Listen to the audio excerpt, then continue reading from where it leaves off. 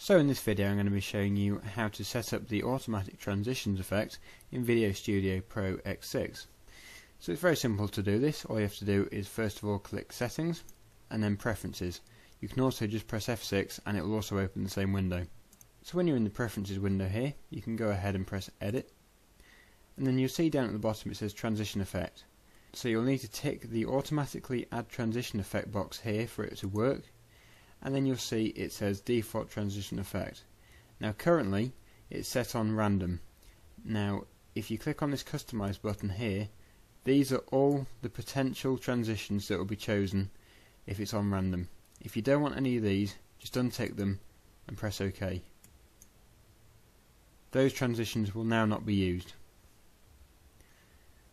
If however you want to just choose one transition to be used, then you can click on the drop down menu and choose any of these, left click on it, and that will be your default transition effect. You can then choose the default transition effect duration.